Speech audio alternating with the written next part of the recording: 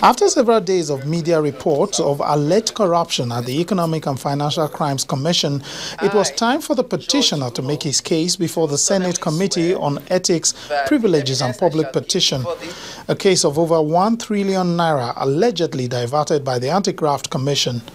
The petitioner, George Ubo, outlined his case. EFCC doctors and manipulates bank accounts to conceal diversion of funds. 3.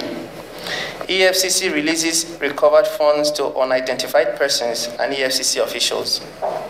Over 95% of EFCC's recoveries in foreign currencies, other than those from multinational companies, have been diverted.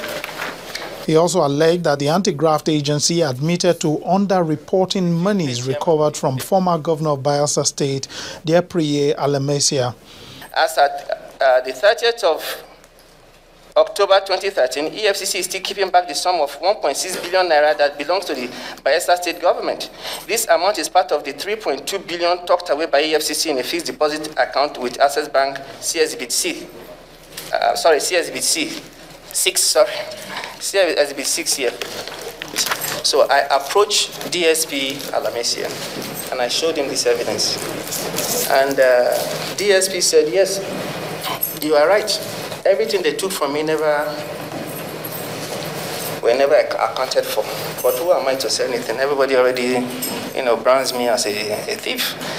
And I went to the state government. I disclosed the same to them. They said the amount you have they sent to us is exactly what we received. I said, now you have a refund. 1.4 billion and 1.3 million dollars. They said, what do we do? I said, give me a letter of mandate. So there's a letter from Bayelsa State to me. That is a mandate letter written to me to collect these monies.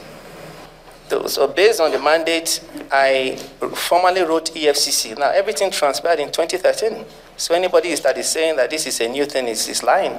The chairman of the Senate committee read out a letter from the anti-graft agency asking for another date to appear before the committee. You are kindly invited to that. Note that the commission has since May 2014 commissioned KPGM to carry out an independent and thorough audit of SEM from the inception of the commission to date in all 6 geopolitical zones of the Federation, where we have our offices.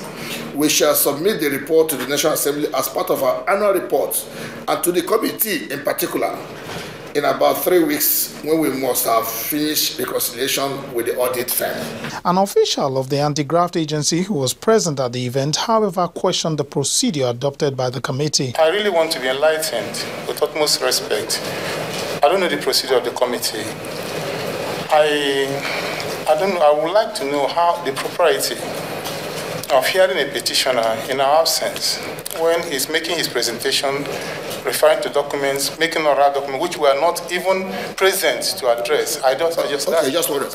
We are here today to listen to the petitioner, draw evidence from his presentation, and then invite you at a later date, and also listen to you and draw information from your presentation. Then we will bring, if there's need, we will bring both of you together. But when the official continued with more comments, the committee took a stand. With due respect, please, we will want you to excuse us, just like my colleagues have said. We'll have a time when we'll invite you.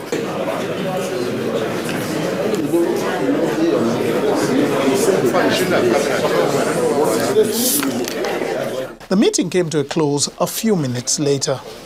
The Senate committee has completed the first phase of this hearing.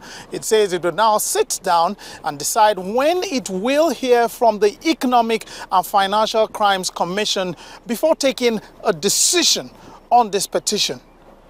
Lanre Lasise, Channels Television News.